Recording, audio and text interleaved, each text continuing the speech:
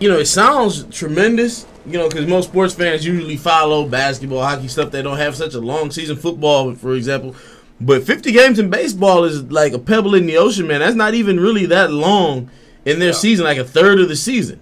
A third of the season, exactly. But it's a little less than a third. It's 162 games. You know what I mean? You know, so 50 games out of that, and early on in the season too. You know, it's not that big of a deal. Like I said before, it's not that big of a deal early on in the season to miss 50 games. I mean, maybe for him financially, and maybe for him physically, because he can't practice with the team and things of that nature either right now.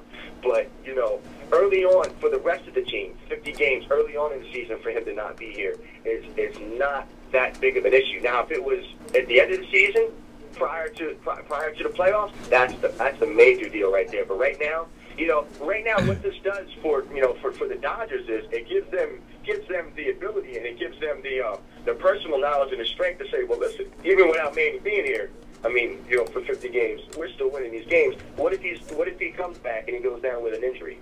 You know what I mean? And he's out for the rest of the season then. Yeah. You know, the Dodgers already know how to win games without him. So, and that's, you know, you know what I mean? Early on in the season, that gives the Dodgers that advantage, you know.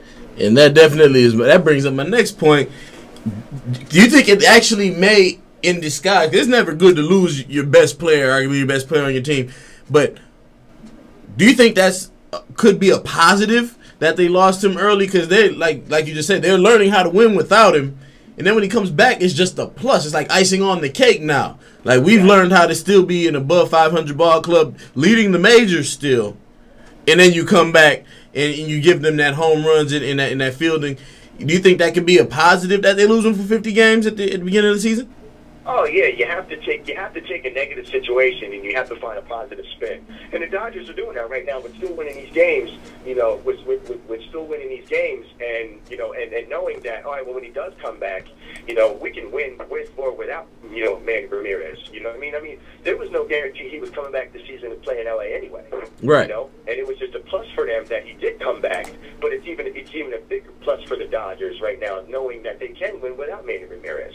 You know, so even if he does move on next season, the Dodgers know how to win without him anyway.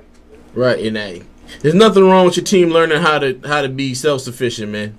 Exactly. I mean, exactly. You know, and he's not going to make or break your team. I mean, he come in last season, and he was killing jokers last season when he came. You know, when he finally was 50 games left or something in the season, you know, in the year, something along those natures when he goes to the Dodgers, and the Dodgers, you know, went on a great winning streak. I mean, I think Manny Ramirez was batting like 340, 350 or something at that time. You know, 53 games I think he played with them last year, and he was batting like 350 or something. You know, I mean, he brings that to your table. You know what I mean? So if you get that when he comes back off of this 50-game suspension, like you said before, that's just a big boost, you know, for the Dodgers. But if he doesn't come back, and he doesn't, you know, perform the way, you know, they want him to perform, the Dodgers know how to perform anyway without him. So, you know, you got to take the positive spin on the negative situation. That's how I'm looking at it. With that being said, once again, if you just tuned in, you're listening to WKUF-FM 94.3.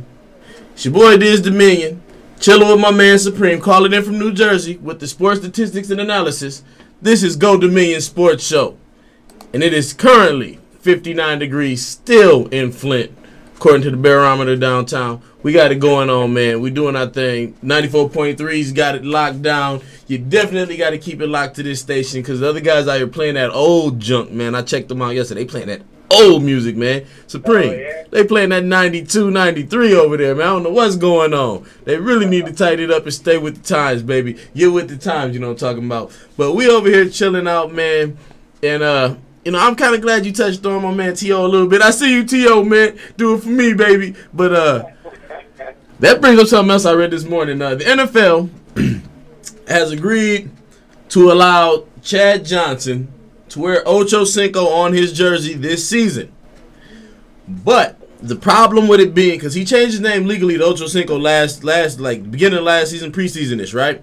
Yeah, he did. It was beginning of last year, yeah. What happened is the NFL at that time did not allow him to change his name because they had just made all of this Chad Johnson merchandise that still bared his old name. And they told him that if he wanted to change it to Ocho Cinco last season, that he needed to pay them for the merchandise that they had already produced.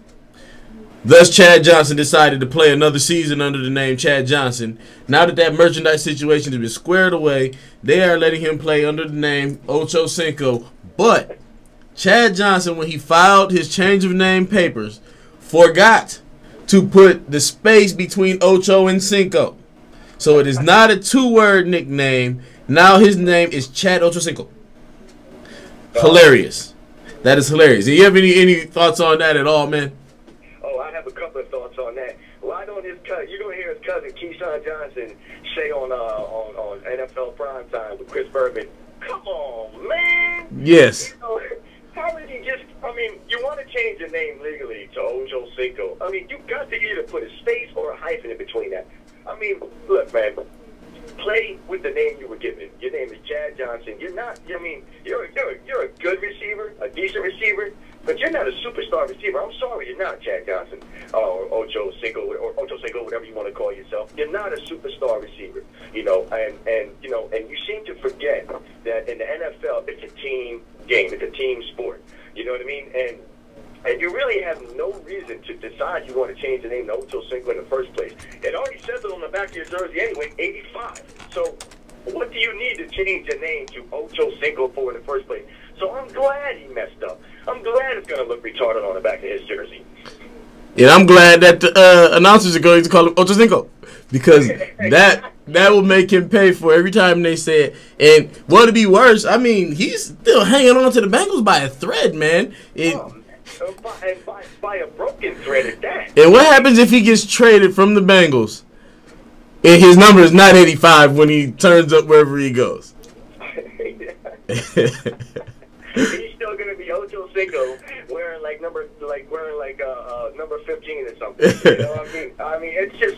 I mean, look. I mean, I understand you're trying to put the flash to the game. I respect all that. You know, I'm not mad at you for that, Chad Ocho Cinco Johnson. I'm not mad at you for that. But come on, man, you need to play the game still, and you haven't really been playing the game the way you know how to play this game. I mean, when you first were playing for Cincinnati, he was living in the stadium for a while because he really didn't have a place. I mean, he had a place to stay, but he was trying to focus on the game and get his skills up. You know what I mean? I remember this. He was living like where the meetings, where the coaches and the players have the meetings and things of that nature. He was sleeping there at nights because he was getting up early and studying the books and doing things like that. I mean, that's when he was Chad Johnson. You know, now he wants to be Ocho Cinco. He forgot how to play the game. He's still trying to be a superstar, living on what he did 3-4 years ago. You know what I mean? So you saying Chad Johnson is evolved into Ocho Cinco, and Chad Johnson was the guy with the fade who used to go to practice every day and sleep at the stadium, and Ocho Cinco's the guy with the black and orange frohawk, looking like a black and orange zebra running around with the clown nose on and the big shoes and all that. Yeah, I mean, Clinton Portis does it the best when he has this little when he talks to the media. You know, he has so many different characters, and I'm cool with that, man. I like the laughter and the fun of the sport. You know what I mean? But I mean, when you're on the field, I mean, you're out there to have fun. I respect that. But when you're on the field, man, you need to play your fundamentals first. And fundamentally, he's not playing good football. So for him to change his name to just make it a bigger stage for him to watch him blow himself up, that's the way I'm looking at it. You know what I mean? He's building this big stage for him so he can fall off of it. I mean, hey, do what you want to, Ocho Cinco. I mean, you know, when you do get traded or when you get cut by the Cincinnati Bengals and your number does change, what are you going to do now? You going to go back and change the name again? He shouldn't did it in the first place. He really shouldn't. In the first place. Yeah. Now, I